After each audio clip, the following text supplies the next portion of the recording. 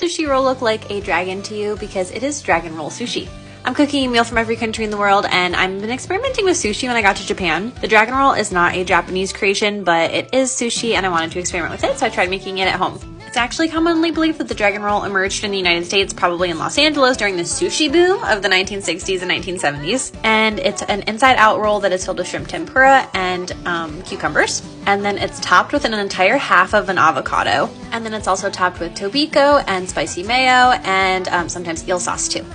The recipe's at the link in my bio, and don't forget to put some culture in your kitchen this week.